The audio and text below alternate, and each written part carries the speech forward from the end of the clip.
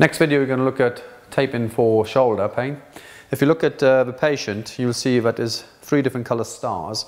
So if a patient presents with pain around a blue star, that could be indicated maybe a bicep or the supraspinatus. The red might indicate some form of subacromial bursitis. And if you have posterior shoulder pain, it could indicate infraspinatus or posterior delt. Okay, so first of all, what we're going to do is apply an I strip that I've cut into a Y strip. The deltoid comes down, so we want to offload the deltoid first of all. So break the back in, so you actually break the 2 legs, and then apply the first pad with little to no stretch on that bit, so no stretch on that first part. And then what we're going to do now is bring the arm up into abduction with external rotation. So you're actually lengthening the anterior deltoid as long as it's comfortable for your patient. So that would be okay, but if it's too sore, the patient could literally bring their arm back in that position. Okay, so you have a choice. So from this position, little to no stretch of the first leg is literally going to feed around the anterior deltoid, like so. And then bring the arm forward and turn the arm in. So this is going to offload the posterior deltoid.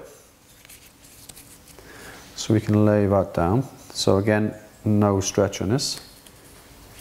Let the arm relax by the side. Okay, so that's the first part. That's a standard form of taping for any pathology with the shoulder. So it doesn't matter if you've got a supraspinatus or bursitis, this would be the first part. So now we're using the second tape.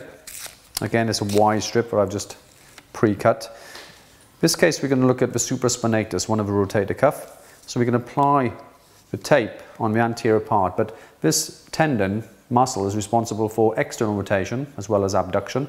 So we are going to ask the patient, if they're able to place a hand onto the lower back, and you can just retract the shoulder a little bit, that'll do, and then apply this. So this would be applied over the supra.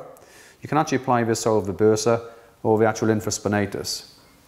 So from there, apply that on the front. The supraspinatus originates in the supraspinous fossa. So 75%, so 100% back off to 75 across the fossa, and lay that down. No stretch at the end of the tape, remember. And the second one is actually going to come below the spine of the scapula. So 75%, and that's going to lay down with no stretch at the end. Relax your arm, please. Using the back of the tape, we can heat activate the glue on the back side of the tape to make it more adhesive. And there we have it.